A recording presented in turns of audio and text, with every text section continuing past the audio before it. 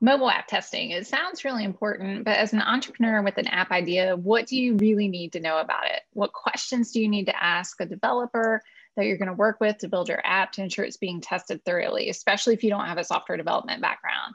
I'm Carol Vercellino, the co-founder of Oak City Labs, and this is my co-founder, Jay Lyerly, who also serves as our Chief Technology Officer here at Oak City, and he's going to join us to share his knowledge of testing.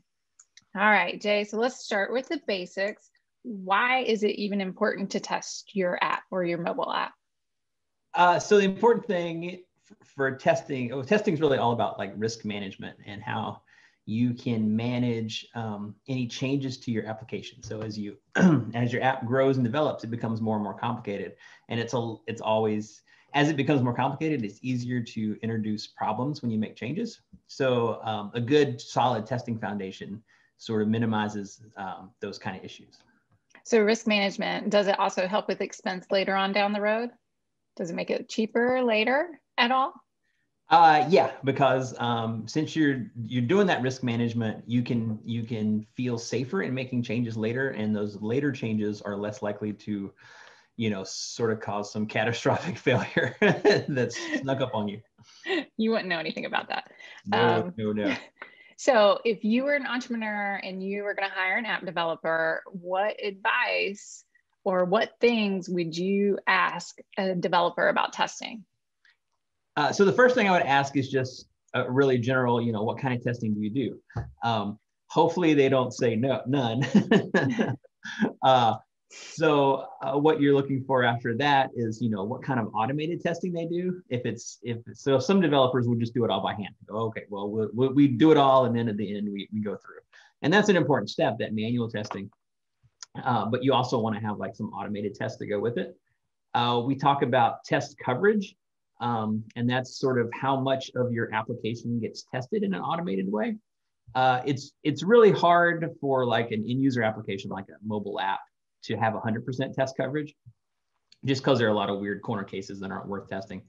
But you probably want to, at least half, 50%, maybe up to 70 or 80%, something like that would be a great number to hear. Okay. So if a developer says, yes, I do automated testing and I've got over 50% coverage, or they say 100% coverage, like, are there any red flags somebody should look for, especially if they really don't know what automated testing is or what test coverage even really means? Well, the 100% test coverage is a little bit scary because there are always some bizarre corner cases that it's really difficult to reach, and that's not really an efficient use of a developer's time because this like never happens.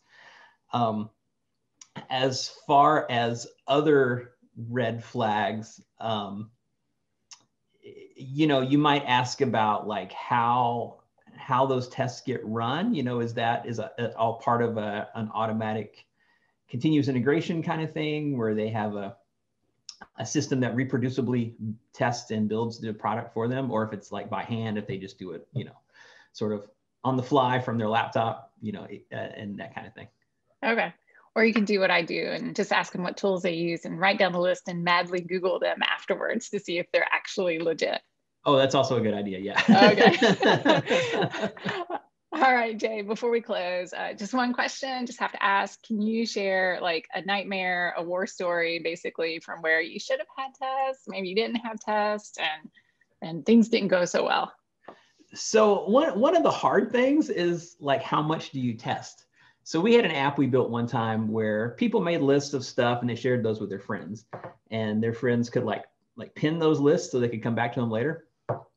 And we had an issue where like if a user pinned somebody's list and they came back and like unpinned it later and like deleted that pin, it would actually, there was a database mistake and it would cascade that deletion and actually delete the other person's list, which was obviously like super bad.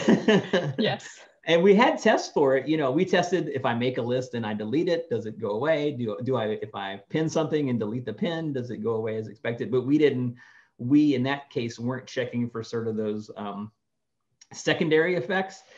So that was a surprise and not good. But first thing we did was we went back and added a test for it. And so that's an interesting way you can use testing to do bug fixes. If you get a bug, you can write a test that illustrates that bug, and then you go fix the bug, and that test turns green, it passes now. And that's a safety check in the future. So when you make more changes down the line, you don't reintroduce that bug by accident. Ooh, that also could be like a good interview question for an entrepreneur who's hiring a developer to ask them, well, if you get bugs, what do you do? And ask about their process with bugs. And maybe a key thing to look for is, are you writing tests? Yep, so absolutely. Awesome. Jay, thank you so much for your wisdom on testing. And I know you help us a lot at Oak City Labs with that. So we're very thankful for that. So if anyone has any questions or would like to hear more about testing or any other topics, just feel free to leave a comment, like this video, follow us on social media, or go to our website. That is www.oakcity.io. Thank you.